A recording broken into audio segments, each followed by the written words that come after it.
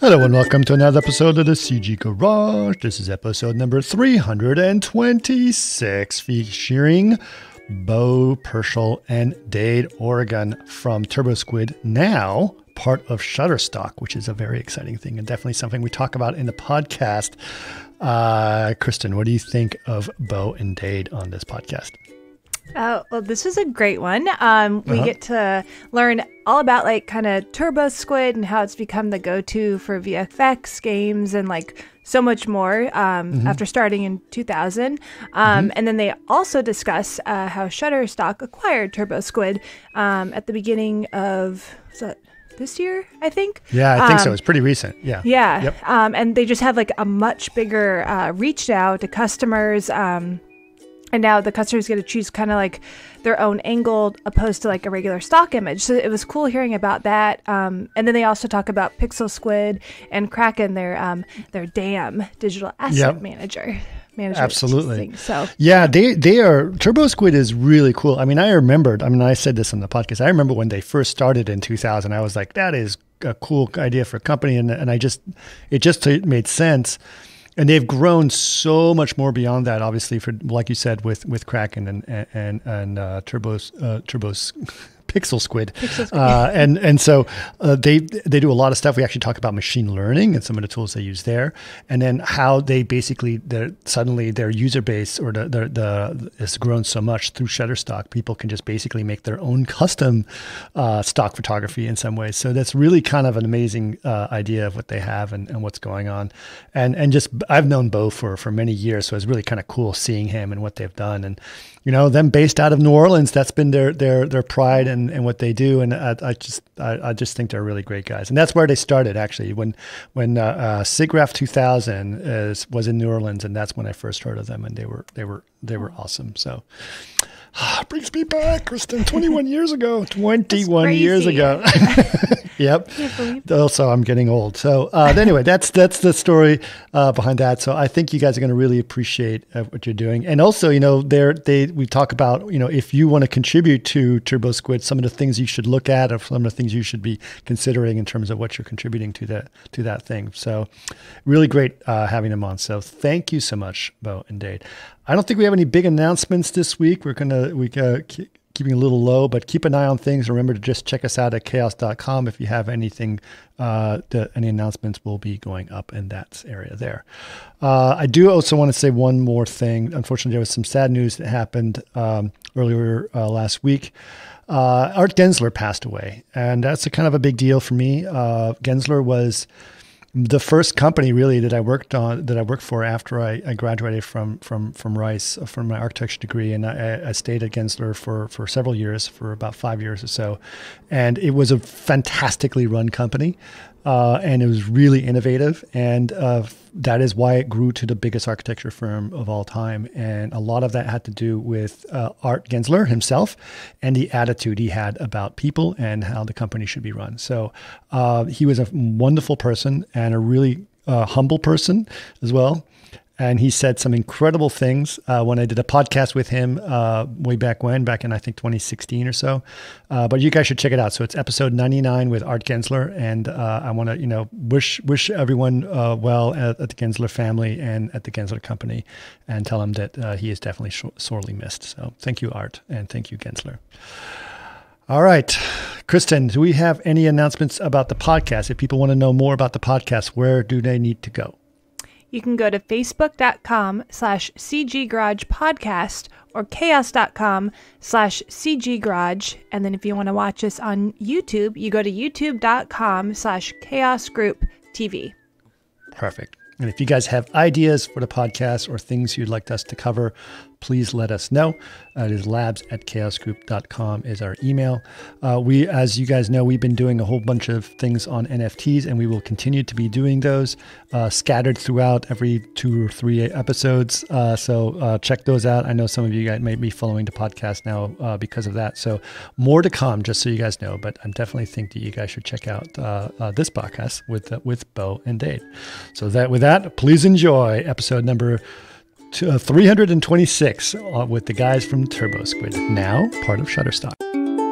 Welcome to another CG Garage. where the chaos group talks. You'll know it's over when the last bucket drops. We're gonna fire off rays in high dynamic range. We know that ambient occlusion is passé. Global illumination won't lead you astray.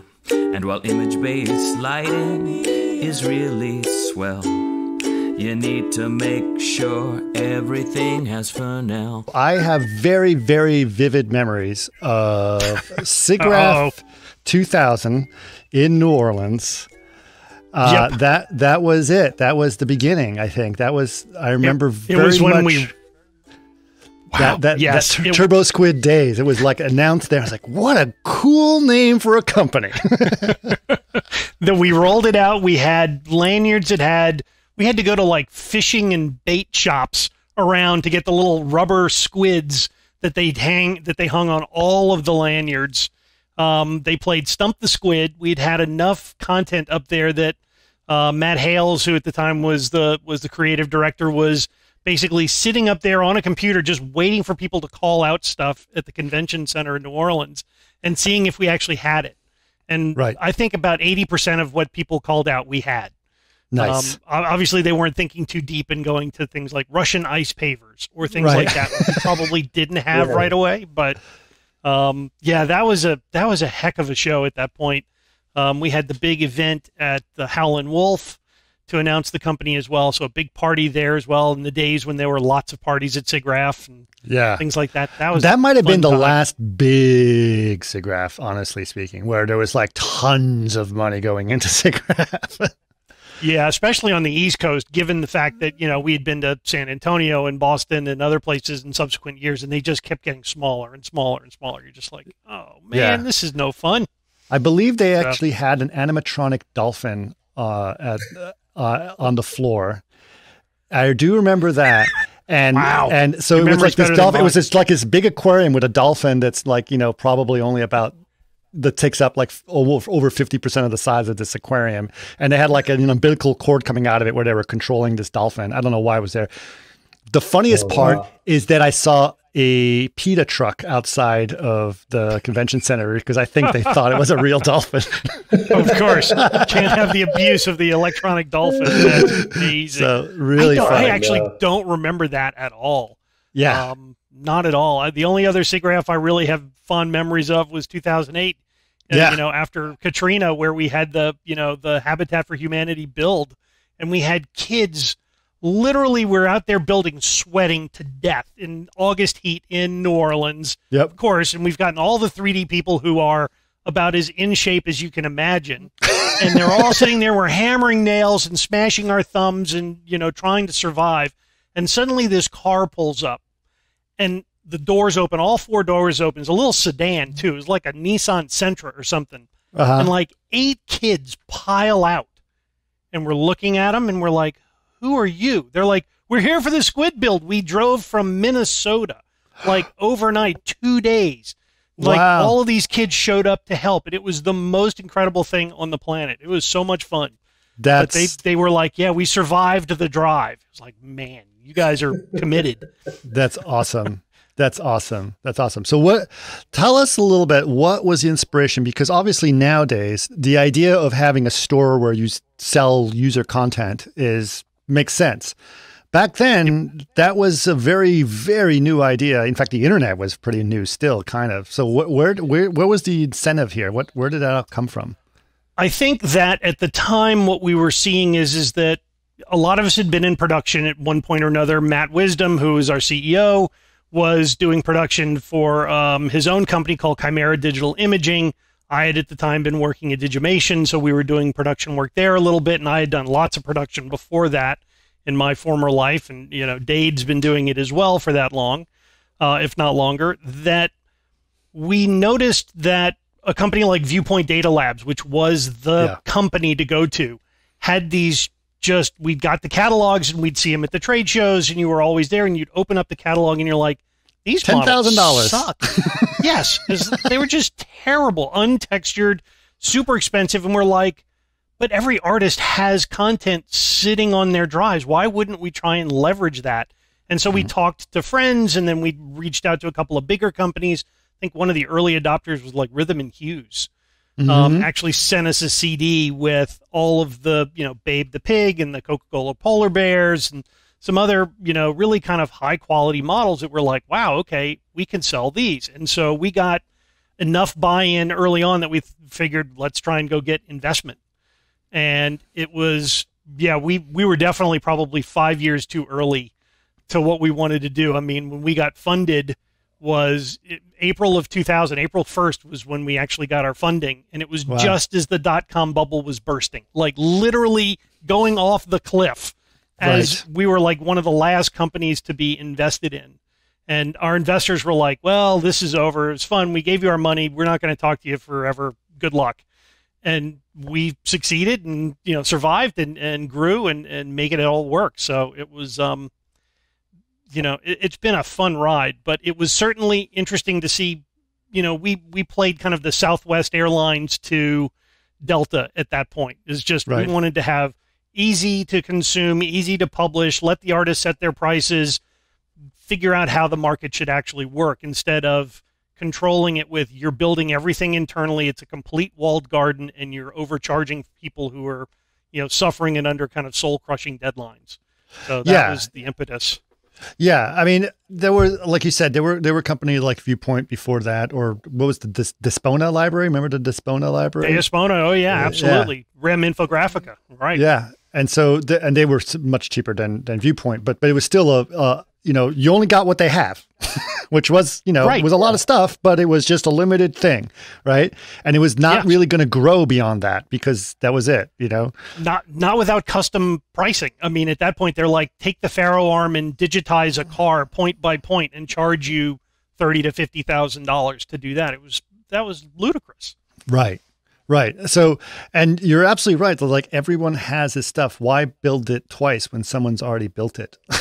Right. And let people monetize what they've worked on. I mean, we have artists, Dade. I mean, artists that love building automobiles, and that's all they do day in and day out. No matter what you ask them to do, it's like, I can build the car. Don't ask me to build a person or a computer or an iPhone, but the cars I'll build until I die. No problem. Oh yeah. Yeah. It's a very dedicated community that's specialized. Yeah, I think my friend Bertrand does a lot of stuff on TurboSquid as well. So there's a lot of people who just build stuff and it's like, this is my pastime, right? And then you do it and you sell it. And that's a great way to monetize it. So the idea now totally makes sense. In fact, back then it was revolutionary, right? You open an account, you can either buy things or sell things. And if you sell things, TurboSquid just makes a cut of it, right? That's basically how it works, right? If you succeed, we succeed. That was really the whole business model behind it. Right. And then the price point is just going to be like, if you're not selling enough, lower the price. Right? Yes. We tried early on because, at the time our investors wanted us to raise the prices. And we didn't know what would happen. And we tried it. And literally we found that it is unit elastic, is that we doubled the prices and lost half our customers. We're like, okay, well, that's not going to actually work out. So we ultimately abandoned that. And we've never kind of tried to restrict the pricing. We've given guidance, but we don't try and do it the other way now. That's interesting. And Dade, when did you get involved in the company? So the very beginning? No. That was about 8 years ago. So I joined in. I'm a New Orleans native as well, but was living all over the place. And my background was mostly in advertising, so doing high-end commercials. All 3D was my specialty. And so I was a customer of TurboSquid from probably day one. I spent a lot of money at TurboSquid because it saved my skin on many projects. And then there was an availability for a sort of a creative director position, and I said, well, I do that, so why not do that in New Orleans, back at home, and for an awesome company like TurboSquid? So I joined the board, and I tell you, it's been amazing. What an amazing company to work for. It's just been talk about growth and kind of set your path, set your own way, and make great stuff. So it's been amazing. Right. So what is your role as creative? Go ahead. I was going to say that Dade actually has probably the singularly most unique resume we've ever gotten. Okay. And that it had these beautiful infographics that he had designed. Being an artist, he had done these things so that we knew exactly what he could do in terms of 3D, where his strengths were, what he thought he knew how to do, which was totally underselling what he can actually do. Let's be honest. But it is still one of those things that I try and at least let people know. It's like, if you want to get a job in 3D, make sure your resume shines. And Dade's was like one of the things Matt and I looked at originally. We're like, holy cow, we got to go meet this guy. We flew out to New York to sit down with him. So yeah. So what is your role as a creative director at TurboSquid? So what are the kind of things you do? So initially, I came on to sort of help push the PixelSquid project, which is our sort of 3D for 2D artists. And, that was a lot of curation and kind of figuring out what the specification should be and how artists should be working in order to create content for it, what the limitations should be. And that's really how I got my feet wet at TurboSquid, was kind of understanding, I have a creative background. So coming in and thinking of things more technically, was a bit of a different sort of path for me. But then I was able to tie it all together with more creative outputs and really kind of curate that collection into something that we wanted it to be. And it grew into something very successful. And then from there, there was always something that needed to get done. So there was, I helped rebrand the company, which was a lot of fun. Yep. We had to grow up at some point. Yeah, we redesigned a lot of things on the website. We have, new homepage that we've redesigned, and then of course there's other platforms that we have. There's Kraken, which is our 3D asset management software. So figuring out what customers need for that, and designing the UI and the UX for that. And so I wear lots and lots and lots of hats at TurboSquid. Right. Yep. Plus we're building the specs together. At this point we're all about standards for 3D. Now that you've got PBR materials and all of that, it really kind of lends itself to finally saying, can we have content that is built to one standard that can flow pretty much anywhere you need it to be? Because I want to get to that, because there's a lot going on. Because, you start off basically as like, I'm just going to resell your stuff. It's like, great. Cool, I got it. It's like, oh, but I need it for this platform. Oh, but I need it for this thing. Or do you have this texture? Oh, but the textures are in JPEGs, or they're like, EXRs, and I don't read EXRs. Or whatever. There's always going to be something that's happening. So it's got to be a thing that's like building the store, and the idea was a great idea, but then you now have a lot more work that happened after that just to get things to be usable for people, right? Oh yeah. I mean, to start, it was the Wild West.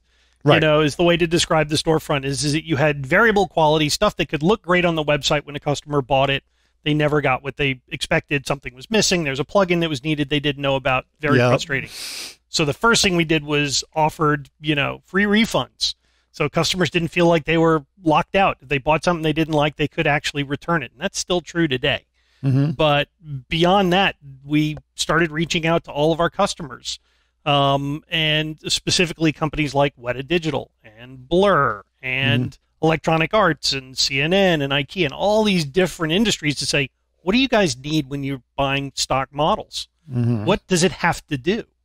And we boiled all that down into the first standard, which we call Checkmate, which basically set kind of a threshold in terms of, what does it take to build a real professional piece of 3D content. It still didn't address the conversions.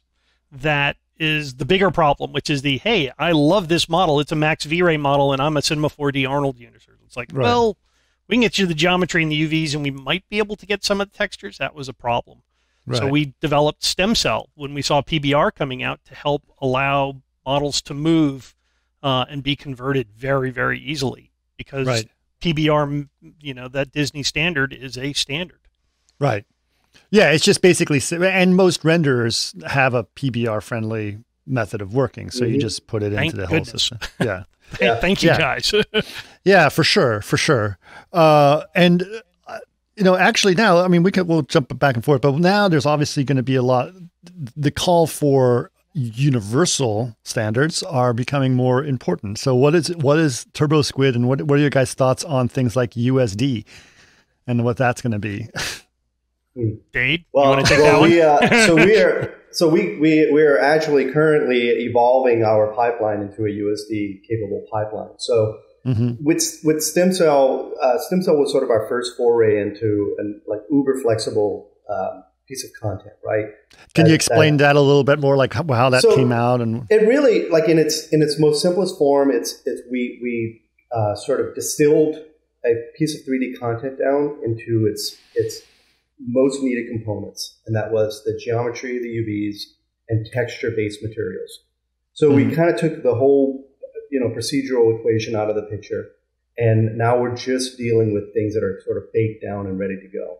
And then from that, we worked to sort of train artists to make, meshes that were clean and simple silhouettes that looked correct without subdivisions, but you could easily add subdivisions.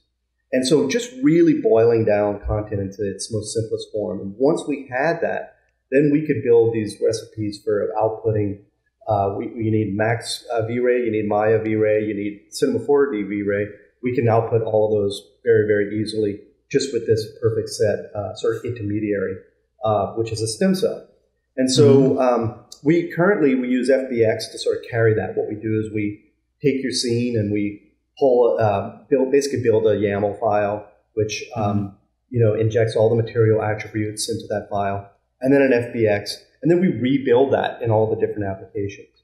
Well, now we're finding that we can actually do that with USD. We can store a lot of those things inside of USD and no longer have to rely on FBX for that. And then along with that, we can do more amazing things, right? We can save states, and we can have poses and different materials for different states of the model, and then we could process those things separately and output, syndicate that anywhere, right? If we wanted to syndicate it just to TurboSquid, it could go there, or if we wanted to syndicate it to PixelSquid, it could easily flow into that pipeline. We could render out those spinners, which is based off of V-Ray, right. And then we could also syndicate imagery if we wanted to Shutterstock, so we could sell actual renders of that object, flat renders. So it really kind of just opens up a lot of possibilities once we have this perfect intermediary, which is our stem cell. Yeah, that's interesting because it's got to be very challenging. I mean, everyone's been looking for a solution to do this in a lot of ways, which has been really great. Honestly speaking, the place that I'm seeing the most resistance to USD as the actual DCC applications are the ones that are reluctantly getting into it, right? Because they don't necessarily. Their hands are being forced at this point. They are, right? They don't necessarily want someone to have a standard that allows them to migrate to a different platform. That that's not necessarily very valid. Especially given now that you've got the DCCs. It's such a mature industry at this point. Right. You can't have the walled garden.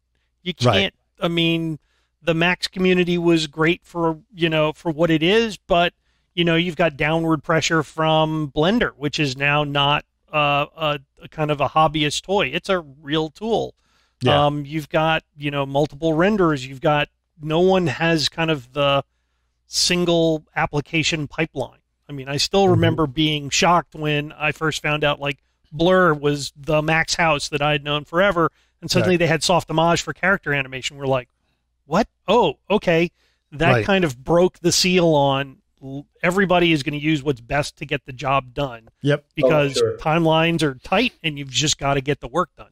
Yeah. Well, and especially a place like, talent as well. Yes, for sure. Yeah. For sure.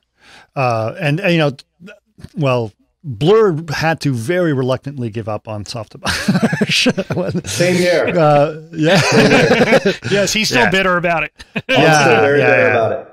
Yeah, I think my buddy Ben Proctor, he's still like, I still keep a copy. It's like, oh, okay. I told Beau I was looking for some old files and I had to bust up an old copy of it. I hadn't used it in years. And I had to actually install like an older copy because some of the new Microsoft extensions don't support it anymore. So I had to use like a 2012 version or something like that. But it was very crazy. It was strange being back in it, having spent so much time in it. Right. We're talking a very big portion of my life was spent in soft image. Nice. Yeah. Oh yeah. Nice. I also, you know, we mentioned earlier, it's like you're using FBX. It's like, yeah, of course you're using FBX because that's, you know, right now the best format. But I find it so ironic that this format that was invented as some way to get your data out of the motion capture became the standard somehow of data translation. And it's just not well suited for that. It's really not. It really is. Really not. No, we and it's still very much a black box. I mean, oh, it is. It is. We struggled because we wanted to support a PBR standard, and we couldn't do it with FBX. You know, not without building our own YAML file to carry that data across. So, you know, there was huge limitations with it. Right. So do you guys work with like for example, USD? I've been to several of the USD meetings at SIGGRAPH, et cetera, et cetera. And obviously that's a universal format, an open source format. Are you guys contributing to that? Because obviously you've got so much data that is out there that I'm sure you must have some way of thinking about how your users are using that. Are you guys part of that in some ways? So early on, absolutely. Early on, we definitely worked when Pixar first was beginning to announce the availability of it. We were there. Because you know, being who we are, you know, the sort of Switzerland of the 3D industry, you know, we want content that goes everywhere. So we were seeing it as we were going to push it as far as we could. So we were there from the beginning. But now it is exciting to see that so many DCCs are finally beginning to adopt it, right? And it's been, like you said, it seems like it's been reluctantly accepted. I think part of the acceleration for it was when Apple announced USDZ, and they came to us to ask for us to help have compatible content early on as well. We were part of their developer keynote 2 or 3 years ago, whenever it was that they originally launched. We got on the slide with our tie, and everyone was like jumping up and down. It was like, yes, we finally made it. We're in an Apple keynote now. Right. And we started to explore really deeply what the format did. And we were like, why wouldn't you want to use this no matter what app you were in? I mean, it's so straightforward and so robust and production proven too. I mean, the only problem was getting the tools, because they put all the source code up and it was like, okay, if you're a developer, have fun. If you're not a developer, boy, God help you to try and compile it. It took us forever to get it to work. And then Apple provided tools. And then now it's becoming, you know, it's in NVIDIA's Omniverse. It's everywhere else. I mean, it's just those tools are out there. I was in the early days of that. I'll tell you a funny story. As you probably know, when I started the WikiHuman project, as you probably remember from a long time ago, and I was working on stuff, and some of our friends, some of the people on the project were actually at Pixar, and they had done a bunch of stuff on hair, and I said, "Oh, cool! Can you pass me some of the hair?" And they said, "Sure." And this is probably like 5 years ago, right? And they send me a USD file. I'm like, oh, okay. What are you going to do? It's like, how am I going to open this? It's like, well, it's open source. How hard can it be, right? Oh, and so I said, famous last words. I know. Yeah. And so I was like, okay. And so I said, all right. So someone says like, well, the best path for you to open a USD file right now is probably in Houdini. Like, that's probably your best bet. And I said, okay. And so but there was no plugin. So you still have to compile the plugin for Houdini. So I asked some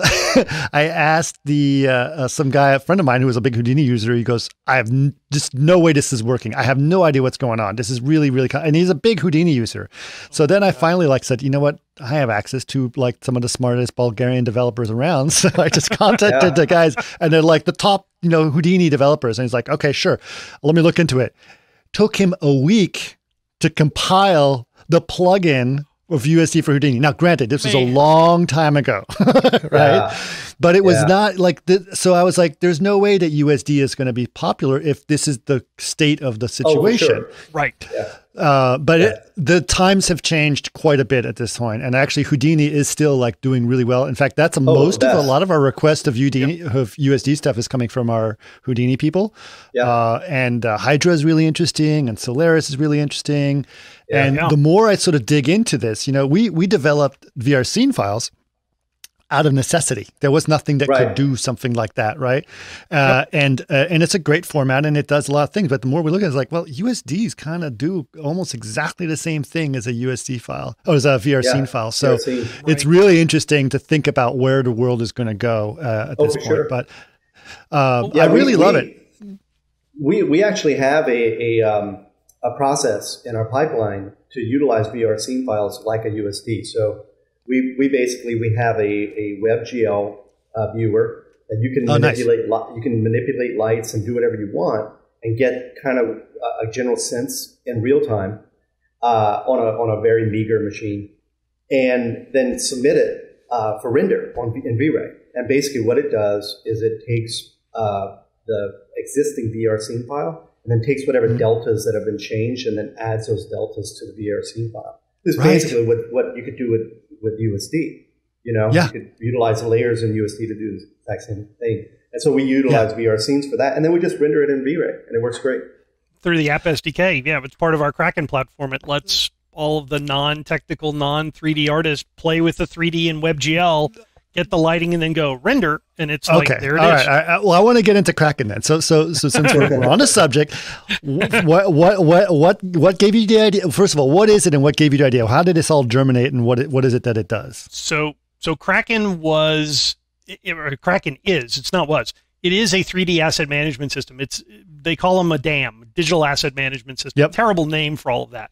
Mm-hmm. The whole reason we built Kraken in the first place was that we had, when VR and AR first came out in 2015, 2016, and you had big companies seeing what like IKEA and Wayfair and Target were doing, they immediately were like, oh my God, we've got to do that now. But they were all way behind on 3D. So they started buying a lot of content. They were building a lot of content. They were outsourcing a lot of content. And they all came to TurboSquid and said, I've got a stupid series. They all went, we don't know what we have anymore. Our stuff is scattered everywhere. It's on OneDrive and Dropbox and Google and a network and an FTP site, and all the artists have stuff. And now we can no longer manage the amount of content that we're trying to wrangle. And it's not like, a traditional kind of 2D DAM like Widen or Adobe Experience Manager where it's just pixels. Here's your image. It's in a format. It's like, it's all the stuff that goes with it. And they said, well, look, we love TurboSquid and we love searching. Can we just publish everything to TurboSquid? We don't want to sell it. We don't want anyone else to see it. But so it's like your own personal TurboSquid.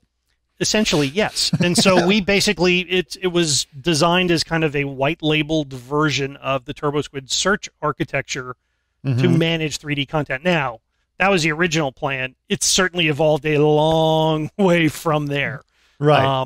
But that's really what Kraken is it's designed to help people manage all of their content. I mean, we've worked with Neoscape, who was, and Carlos and his team, they were getting ready to throw away all of their stuff. We flew up to Boston last year before all the craziness started and sat down with them, and they were at wit's end. They were like, we don't have a librarian. We can't manage this. It's all on a central server. We know where it is, but we don't even know what we have because everyone's taken a shot at trying to wrangle the library. And so they had duplication and stuff in multiple. It was no organization. Different versions. Is this the right version? And yes. And so we said, listen, we'll give you a hard drive. Send us your data. We'll go ahead and show you what you own in Kraken. And then we literally processed all of their models. It was almost 60,000 models that they had over their 20 plus years. And we did beautiful renders, and we captured metadata, and we do machine learning image-based recognition against the TurboSquid feature graph, which is our taxonomy, and showed them so that they could search for their content by poly counts, by renderer, by format, by all of that stuff. They were like, wow, okay, this helps quite a bit. Thanks. Yeah, I bet. I mean, that's a great idea, but you said it evolved quite a bit since then. What else does it do at this point? We have, it has an entire project system so that any kinds of automatable tasks right now that you have, whether it's certification of content, we've plugged in our Checkmate standard so that you can feed it, batch it, a whole bunch of content that's in your library and have it actually tell you, is this content good or bad? Right. You can convert the file formats from one type to another. So we actually have a project type that'll take a max V-Ray file and convert it into what we call our lens file. So both the WebGL GLTF file and the VRscene file that are matched pairs, so that you can actually do all the offline rendering. It can do stem cell conversions. So you feed it a file and you can actually do it that way. We're working with a German technology company for decimation, that we can feed in models and have them actually optimize those models on the fly. So lots of kind of automated task endpoint stuff. We added collections, so that you can actually, instead of downloading a model, you can actually kind of assemble everything you want, pull it all down. You can share it with somebody who doesn't have access to the library.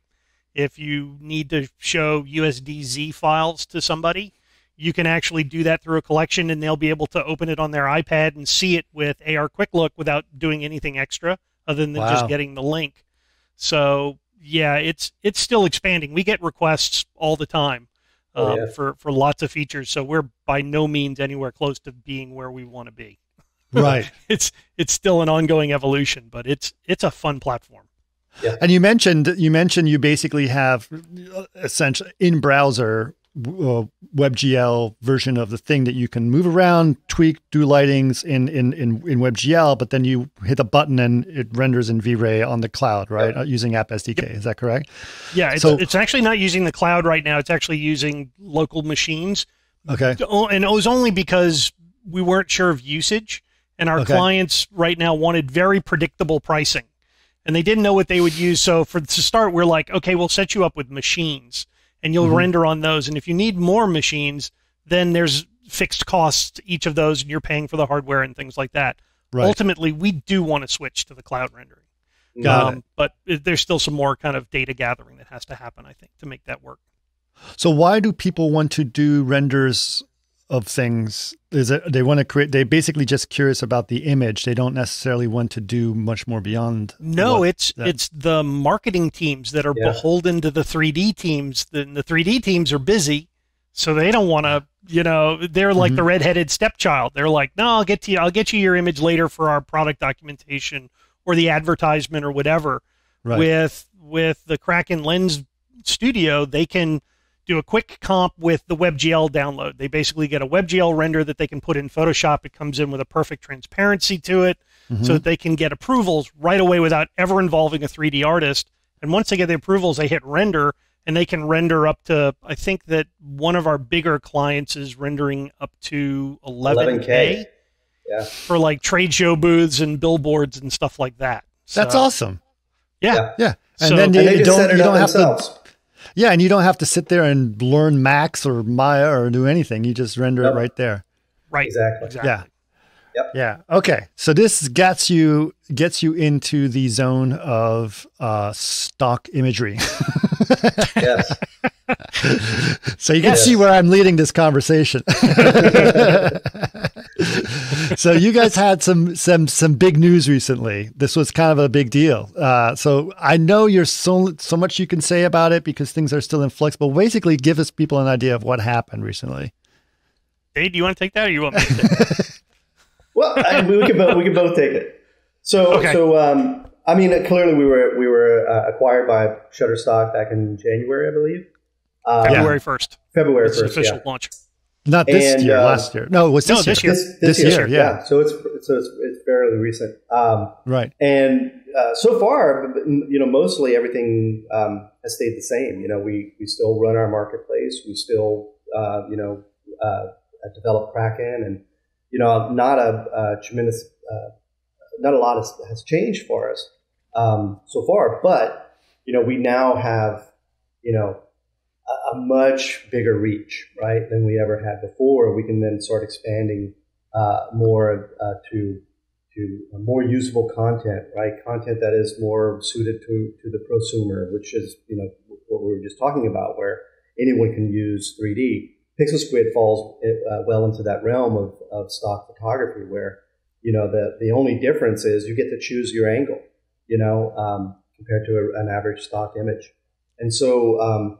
So we just see it really as a massive opportunity for growth, right? Like let's start really figuring out how we can democratize 3D for everyone, like for all users. because it's not everyone that's going to be able to learn 3D Studio Max, or Cinema 4D, or all the renders that go along with it, and then even choosing which renderer is best for them. This way, they can just utilize that 3D content as easily as possible. So, but there's a lot going on. You'll see coming in the next upcoming months, a lot more going on. It's been a bit of an eye opener to go from a company of 70 people roughly to a worldwide company over 1,000 people. That's been, with lots of moving parts all at once. So that, integration. Fortunately, the culture is really matched very well. They do. It's a very energetic, very creative group that we're now with.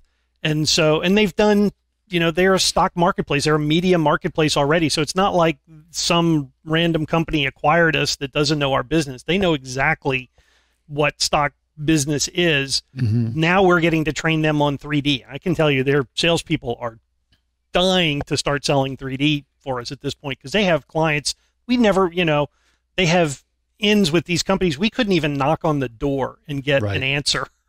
So the opportunities are humongous at this point. It's been an eye opener for sure. Yeah. I am positive that that's the case. That's really cool. It totally makes sense that, Shutterstock, probably leading stock photography place out there, would say we need to get into other markets and 3D, and it actually makes complete sense that you guys were acquired by them. If you were acquired by Honda, I would be a little confused, but us too. But Shutterstock obviously makes sense. What's interesting to me is to think about what that means. Obviously, okay, now we can also sell 3D content. That makes sense, right? Or now we can basically, this based on what you talked about with Kraken's, like you can make your own 3D content or select the angles you want, or your own 2D content. But also, I can imagine a place where Shutterstock could just make a ton of images based on all of your content. Oh yeah. Just make 2D images of all of it. Yeah. Theoretically, yes. It's going to, I mean, the whole reason we built PixelSquid in the first place was that we had non-3D artists asking us, I love the picture of this speaker. Can I get it? I don't know how to use 3D though, so I can't use the 3D model. And it was like, oh, okay. So now they have PixelSquid that they could spin around and find the angle, and it works in Photoshop. And, we'll be certainly looking to integrate in lots of other locations, I think, PixelSquid technology as well. But yeah, I think that there's a lot of low-hanging fruit around the being able to make sure that our contributors, those 3D artists, are making money from every possible way that we can help them get their content out there. So let's go through that scenario, right? So I am a 3D artist, and I made some really pretty content that is, let's say I made a really awesome model of the coronavirus. Let's put it that way, right? Like a lot of people are looking for some stock images of the coronavirus, but they're all using the same one. So they want to be able to customize it slightly for their content, right? Yeah. So they go to Shutterstock now, let's say, and they say, look, you can get these images of coronavirus, which everyone's using, or you can make your own with TurboSquid or whatever, and here it is, and you don't even have to use any 3D applications. You just kind of move it around like your own little photo studio. That's based. Am I right? That's the experience you're going to get, right? Oh, sure. And so now, this certainly is one of the avenues. I mean, again, you'll have TurboSquid, which will still be selling the 3D model. Right. You'll have, for people who want to go in and really do some modifications to it, you'll have a PixelSquid version of that model that will allow the infinite angles that you can still go in and do color corrections and touch-ups and, tweak it and tune it. And then you may just have static photos of it as well, that you can pick from. So how does the person who made the original asset, how is he getting paid for like someone buying that image off Shutterstock? How does he still get the royalties off of that, or how does it work? Oh, absolutely. I mean, the contributors still own their content that they're providing regardless. We do it now, as a matter of fact, that there's, everything you see on PixelSquid is already on TurboSquid. So, the artist is getting their normal royalty rates on TurboSquid. We've got a royalty structure for PixelSquid already, so that they're seeing those as separate revenue streams inside their own dashboards. So that's just going to continue. We'll be, I'm sure, integrating all of that with Shutterstock's, analytics and their accounting and things like that moving forward. So, but it's not going to change. We're not going to, tell them that they don't get the rights to certain ways of their content being used. So I can imagine now, basically, if I'm a regular contributor to TurboSquid in terms of my models, et cetera, I rely mostly on TurboSquid selling to my model to people or to companies or to whatever. Yep. Because of the Shutterstock, that list or library of people that are browsing their content has gone up quite a bit at this point. Or will be going up quite a bit. Absolutely. by a yes. huge magnitude. And again, you've got a worldwide sales force that is going to be selling to their customers as well. Whereas before it was, I think, 4 of us that were kind of selling, and it wasn't our primary jobs. I mean, I'm part of the sales team as well. But I do, the Kraken demos and, I do a lot of the kind of the technical demo. And I've certainly been doing 3D long enough like Dade that, I can at least speak to that. But just being able to go knock on doors and say, hey, are you using 3D? That's not what we've done. Shutterstock, boy, they've got that sales force just supercharged. And so, yeah, we're fully expecting that 3D is going to take off in lots of different ways. Yeah, that's very, very, very interesting. And I think you guys are doing some interesting work in that area. I got to say. Well, go ahead, Dave. Oh, I was just going to say. I was going to say that we get excited. We get so excited. I know it is. It's a fun Dade, time. why don't you do it? Go ahead, Dade. That way I'll say. Yes, thank you. I was going to say, like, and I kind of felt like you were going in this direction, Chris, is that also there's the smart content, right? So there's a reason why we're migrating or evolving our pipeline into USD, and that is so that we can enable smart content. We want people to not only to be able to rotate the object, but we want them to be able to make the crowns on the coronavirus purple instead of red on the fly, and have it react with lighting or illuminate them or do other things with that, pose it in more unique ways, add a couple of them and pile them together. Those are the things that we want to offer to more customers, right? We want people who don't know 3D to actually be able to utilize 3D.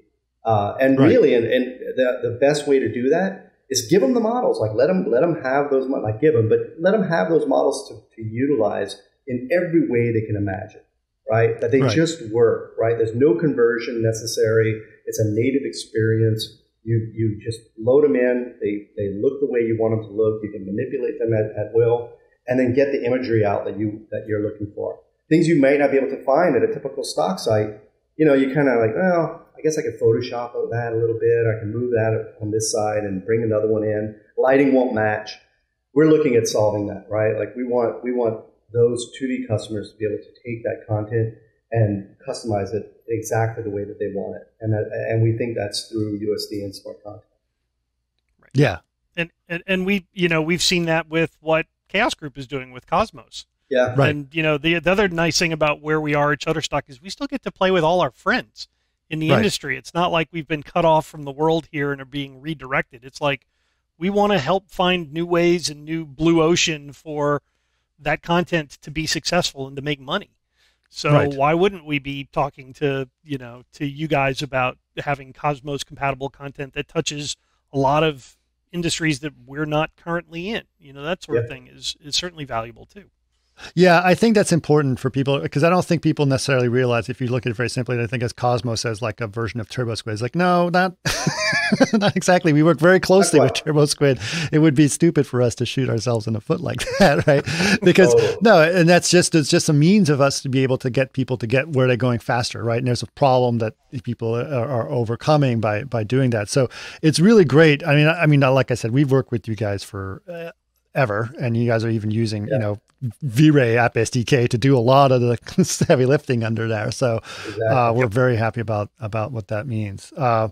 So I do have I'm going to go, I know you can't necessarily, I'm just curious about your thoughts on this, right? So 3D content now is going to become even more important, because right now most 3D content is thought of as something that you need to make a rendering of, right? But 3D content is going to become even more important in the future, possibly, with this big push that we're seeing in terms of something called the metaverse.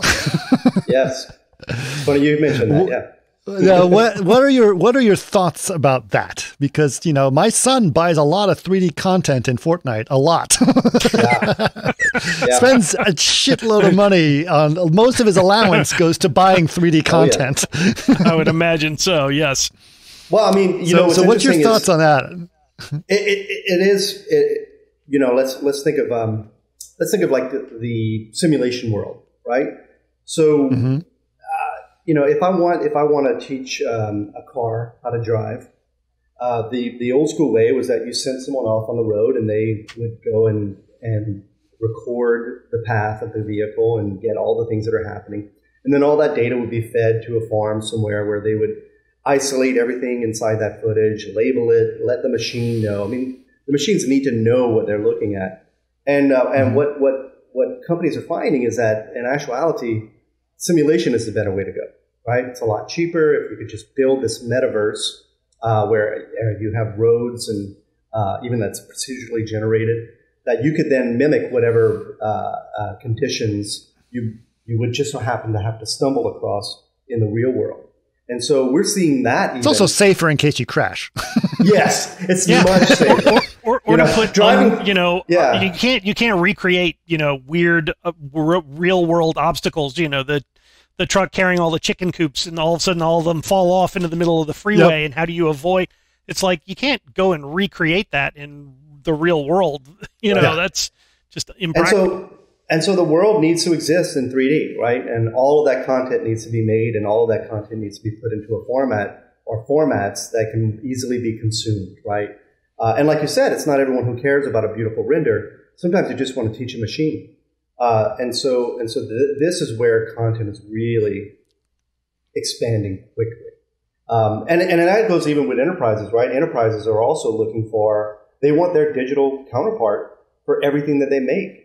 You know, if you're a computer manufacturer, you want every single keyboard and mouse and workstation and the monitor that your company makes. You want that available in 3D, not just for simulation, and not just for architects, but maybe it's interior designers. You know, we know that if you put a certain chair in a design, chances are good that's the one that's going to be bought. So why not have that model in 3D, right? Give that opportunity, you another opportunity to sell that your goods. Right. Yeah, absolutely. V-Ray is used in a lot of machine learning. It was kind of one of those eye openers, like, no, and a lot.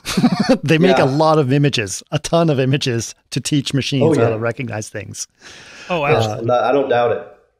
Yeah. So I was really surprised to find out about that. So yes, it's interesting. The machine learning part of and all the content you're doing out there is really interesting as well. I also think that the coronavirus did kind of accelerate the whole transition to digital for a lot of companies just in general in terms of how they present themselves. So the metaverse is, again, there's an e-commerce component. There is as Dade said, you know, there's the how you interact with it, because you're not going to trade shows now. There's no CES to go and pick up, you know, the next cool tablet and see that can fold in half or whatever. You've got to be able to represent all of that digitally. So I think that, you know, and now you're seeing more and more with AR and MR, you know, experiences that are coming, that it's, you know, a lot of kind of startups go, oh, I built the great technology, now I just need the content. And so it's like, no. The companies that are thinking about the content up front and then building the experience around it are starting to get further ahead, I think. So interesting. No, I always said when I first saw the Lululemon mirror, right, the workout mirror, I was like, you know, that's not for working out. that's for showing you augmented reality clothing at home so you can buy it more quickly and easily. Yeah, of course. What I mean? Like ultimately, that's how that's going to be used to its best advantage for the company, So, and you're seeing that like in augmented reality, apparel is getting huge, massive. Right? Right. And being able to track that on a person is getting better and better and better. So you see these trends happening. And like Beau said, a lot of it was driven by the coronavirus. Right. Yeah. And recognizing things like, so you guys, that's the big thing. Machine learning is about recognizing things. There's a car, there's a chicken, there's a squirrel or whatever it is, I mean, just recognizing things. And who's got a lot of things? It's TurboSquid. Yeah, exactly. We don't have enough yet though. I mean, we want to, we'd love to be the digital prop shop that has one of everything at least. Okay. So let's think about that. I'm going to try to see if I'm going to recruit someone to say, you know what, you're a good modeler, you should make a bunch of stuff in TurboSquid and stuff like that. What do you guys need? What is actually out there? What's in demand that's underrepresented on your site? Oh my goodness. I don't know if I have a good answer for that. Yeah, I think that there are, you could take almost any category. Let's take fire hydrants. Okay. there are hundreds on TurboSquid, but how many of them come from India or from a specific prefecture in Japan? Or there's so many different designs that are local, or to Australia, or to to the Ukraine, or wherever it is. Everything is going to look slightly different. A parking meter, again, speakers, whatever it is. Even cars have different configurations based on where they're being sold in the world. Mm-hmm. So trying to harness the power of a worldwide art force and the 3D community to start looking around their own spaces to find out what's still missing. I mean, it's easy to say, looking at retro stuff, the retro banana dial phone that, it's like, okay, maybe we only have one or two of those, but are they really needed? Where you want to have, again, one of as many different things that are current and ongoing as you can.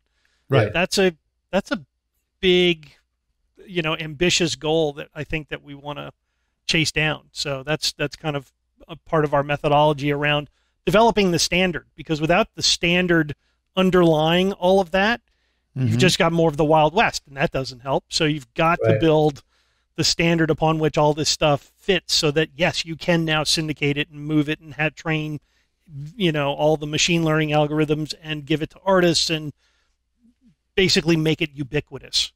Right. It's interesting. I mean, I'm curious, it would be nice if I was a person who's like, okay, I'm going to model something and I can go to TurboSquid and see what's the most in demand, or what is there, the most searches, and then try to be able to go, look, people are looking for a whole lot of this airplane or something, and then it's not available or something. I'd be curious to find out. I think that's the direction that we're moving in, is that we want to be able to offer people more advice on the things that are needed. Right. Give them opportunities to build those things and make more money off of them.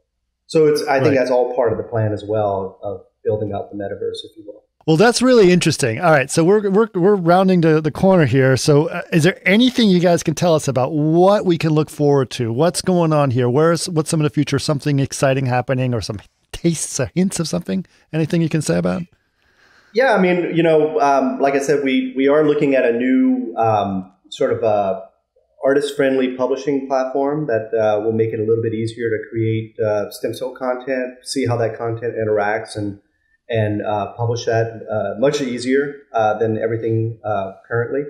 The thing that makes it really exciting is that all of this content, as it's created, we will syndicate that in every way that you can imagine.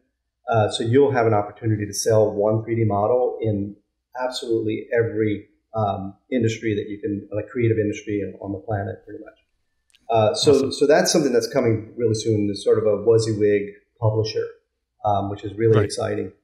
And then of course, with the new stem cell, we're looking to open that up to utilizing animations and rigging, and be able to share those more readily throughout different pipelines.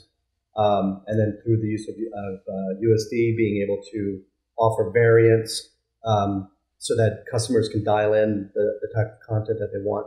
So there's a lot of really, really cool things that are opening up 3D to, like I said, democratizing 3D to a wider audience. So I think it's going to be pretty awesome. That's awesome. That's awesome.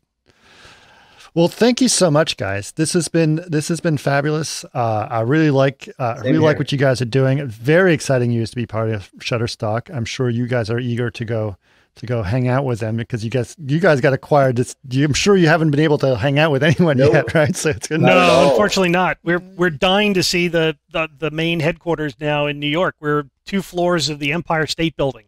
Nice. So as soon as the world becomes fun, man, I can't wait to get up there to see the office and meet people face to face that we've been interacting with day to day. They're in their homes. We're here. I mean, right. Onboarding into a new company virtually has been a challenge, but I'm sure, you know, we're now over 2 months in, so all the dust is finally settling and we're starting to get comfortable, and but it'll be fun to be able to kind of interact with people again. Right. Oh yeah. But TurboSquid is still staying TurboSquid for as long as we know, right? So like, yeah. Yep. Good. Yep. And our headquarters are staying in New Orleans as well. So. Right. Yeah, we're not, which is great. So when I go down to Louisiana to go fly fishing for redfish, I will definitely be checking in on your office down there. By all means, we'll actually go out and show you a good time. That's awesome. Yeah. That'd be fun. That would be a good time. Right. Thanks so much, guys. Appreciate it. All right, cool. Chris. Thank you, Chris. Thank you.